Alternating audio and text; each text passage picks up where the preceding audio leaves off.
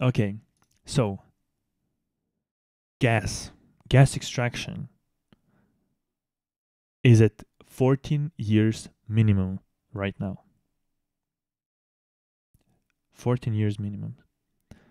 In July, Gazprom as created, pumped basically 36% less gas than the year before.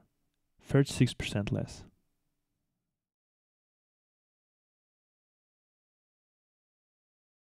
That's like what? This is like 6 months?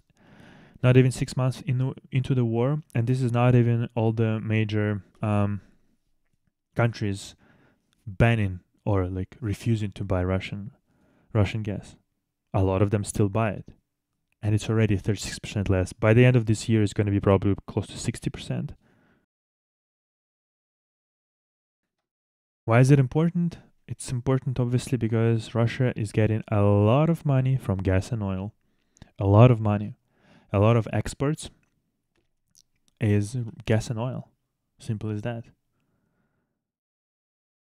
Export in July is just 6 of Gazprom, which is the national operator. It's just 6.4 billion cubic meters. And it's 58. Well, this is already 60% less than a year ago. So we're already there. 60% less in July. Right? That's quite insane. And this is exactly why I was talking before, that Europe has created a Russia problem, or more specifically Putin problem, because they were so dependent on relatively cheap Russian gas and oil. Now they're paying for that dependency with quite high inflation. Once again, 10-15% inflation. If it's 10% inflation, every Belarus would say, please lift me up from Belarus and put me in Germany. We're gonna be fine. 10% is like, wow, it was a good year if it's a 10% inflation here. Seriously. But for Russia, this is gonna mean a lot. This is really gonna mean a lot. Like think about it, right? Like there's gonna be 90% ban on oil in December, I think. So even prior to that, probably more companies will be trying already to. Now they're probably trying to pump their reserves and try to buy as much oil as they can.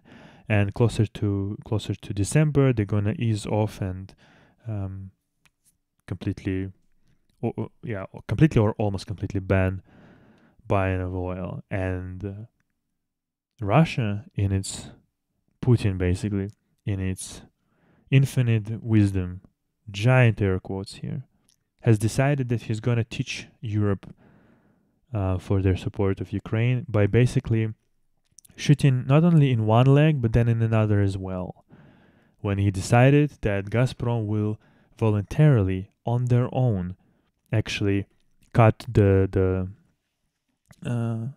transfer of gas up to only 20% of the whole power of the Nord Stream. That's quite something. There is this meme. Oh my god, can I find it right now? Oh my god, there is this meme on Twitter of Ukrainian soldier saying we're so lucky that they're so fucking stupid.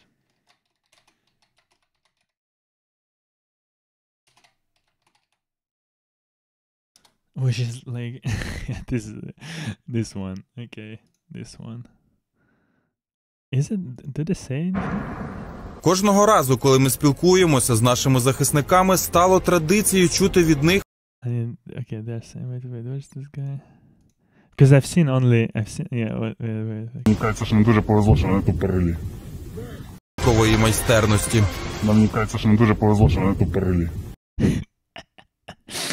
I'm just like, I've seen this as this like picture, like we're very lucky they're so fucking stupid. I haven't seen the video actually. А чому їх тупість проявляється? Без толку він нахуй. Літають над нами. І пиздують хуй знає куди. I haven't seen this. Мені кажеться, що не дуже I have seen just this like picture. There's just this meme. Just this one, like, yeah, just this one. We're very lucky. They're so fucking stupid. I need to save this. This is exactly. Where's this save image? Anyway, listen. Okay, whatever. I can do this later. I'm just saying that. Yeah, the whole world is so lucky that Russians are so fucking stupid. This is really true. And obviously the fucking Putin is one of those absolutely brain-dead cunts who thinks that he's gonna like freeze somehow Europe to death because he's not gonna give them gas. Like, dude, Europe is gonna survive. Maybe it's gonna be tough 1 year. Maybe it's gonna be even tough 2 years. On the third year, nobody will ever think of Russia as a energy supplier. Never. I don't think this can, especially if this winter will be really bad for people in Europe because of the lack of gas. I think they will never forget it, at least in the next like 5 years. They will always remember what Russia has done to them. And I don't think like any politician who will be trying ever again to basically play these games with Putin, or if Putin dies or whatever, with any Russian cunts, like, we're gonna be... Basically, Russia is never gonna be a supplier of energy to Europe. Not a major one, not a reliable one. Nobody should treat them like that, and I hope nobody will. Not in the next, like, fucking decade. That's for sure.